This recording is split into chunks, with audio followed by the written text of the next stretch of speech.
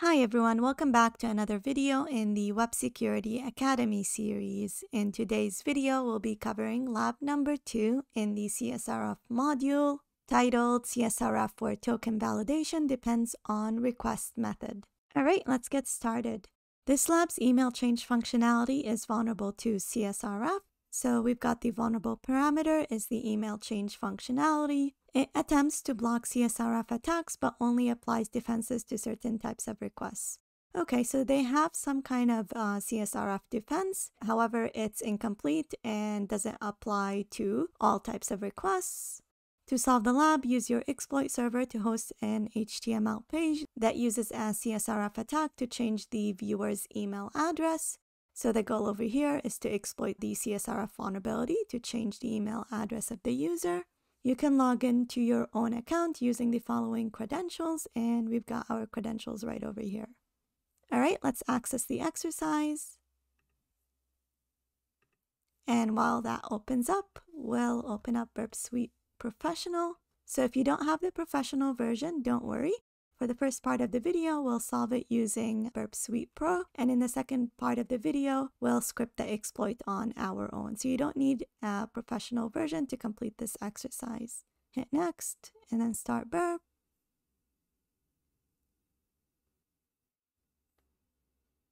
Okay, so Burp already started, and we're waiting on PortSwigger. Seems to have errored out, so let's open it up again. Okay, so the first thing we want to do is set our proxy setting in the browser to send requests to Burp. Now hit my account. It should be intercepted in the proxy, which it is. Now I'm going to set intercept to be off. Next, I'm going to log in with the credentials that we've been given to access the vulnerable functionality. So the password was Peter. Hit login. And here we go. So this is the vulnerable function. We're going to set intercept back to on and change the email address to test@test.ca. So hit update email. And here we go. Let's send this to repeater and set intercept to be off. So we'll be working from repeater from now on. All right, so notice the analysis section over here. This is from the previous lab. We had said that in order for a CSRF attack to be possible, it has to satisfy 3 conditions. The first one is that you have to have a relevant action. So something that is important and if compromised can lead to dangerous consequences. And in this case, it's similar to the previous lab where we had an email change functionality. So the reason this is a relevant action is because if I can manage to change the email address of your account, then I can use it in order to reset the password of your account and fully compromise your account. So there's dangerous consequences to me being able to change your email address. So this is definitely satisfied. The second condition is cookie-based session handling. So in order for this to work, session handling has to be done using cookies. And in this case, it is. It uses a cookie that is called session. And this is the value of the cookie over here. So this is satisfied just like it was in the previous lab. And the last condition over here is no unpredictable request parameters. Because this is a pre-made request, the attacker needs to know all the parameters that are required for all the requests to be successful. And that's why you can't have unpredictable request parameters. Now, at first look over here, you could see there's an email, which the attacker already knows because the attacker only changes it to the email address that the attacker wants. The next parameter over here looks to be random. So there's a CSRF token, which at first glance makes it seem like that this is not vulnerable to CSRF. However, depending on how this was implemented, so the functionality behind the CSRF token generation, it might still be vulnerable. So the first thing I'm going to do is create a new section, testing CSRF tokens. And we'll build on this one with each lab. So the first thing that I usually do is change the request method from post to get.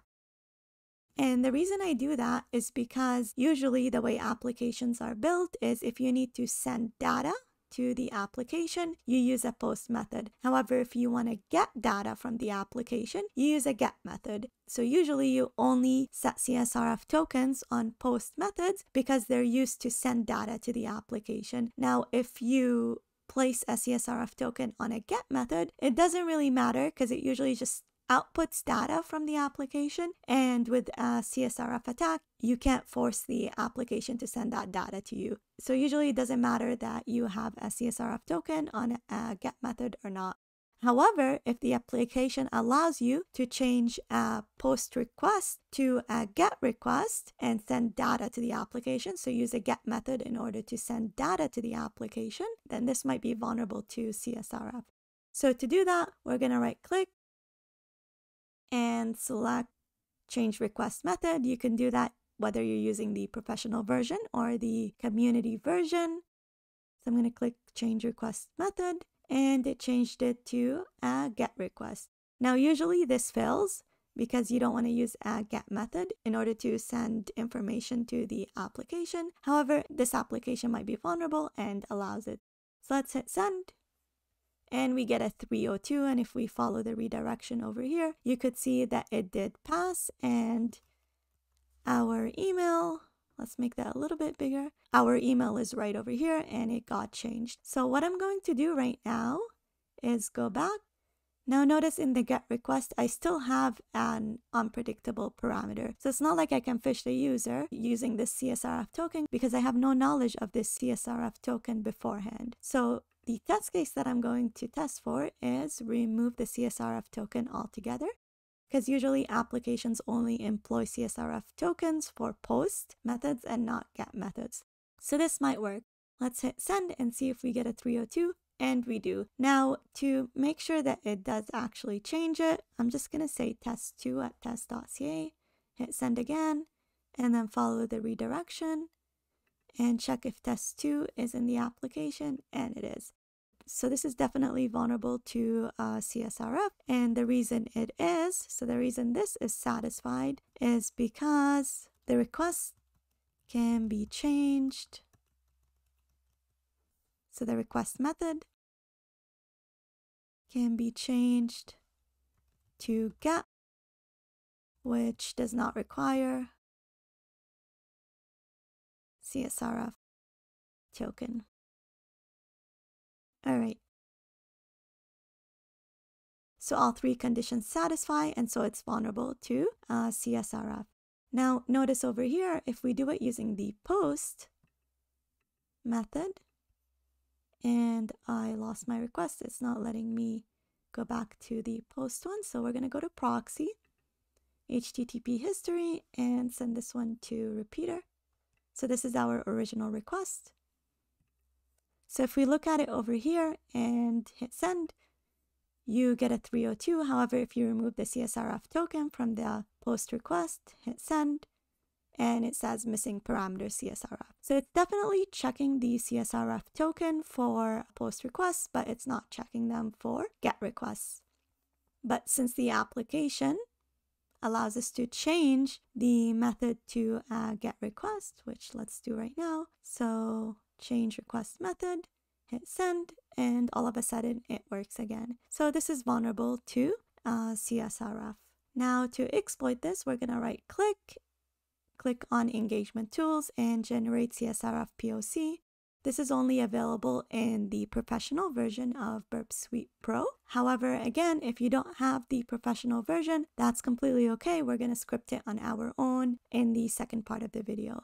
So the first thing you want to do is click on options, include auto submit script, and hit regenerate. What that does is it automatically submits the form when the page loads. All right, so you've got an HTML element, you've got a form element over here that submits this request. So the change email request, which is right over here. Notice that over here it submits one parameter, which is the email. So test at test.ca, we're going to change that to 3 to ensure that it's working properly. And then it has an input type of submit that submits the request. And again, because we said auto submit the request, it automatically submits this request for us. So we're going to copy the HTML, go to the browser, select go to exploit server, put it in the body over here. So what the exploit server is doing is it's hosting our script. And then we're going to click View Exploit, and it should automatically submit. And here we go. It says your email is test3@test.ca. So we've successfully managed to change the email address. However, we're not getting the congratulations, you've solved the exercise. And that's probably because we didn't go through the steps in the exploit server. So the first thing we need to do is probably store it. Go down, deliver the exploit to the victim, and then it should complete it. Here we go. So this emulates a victim user clicking on the link that you sent to that user. And then when the victim user clicks on the link, the email is changed in the background.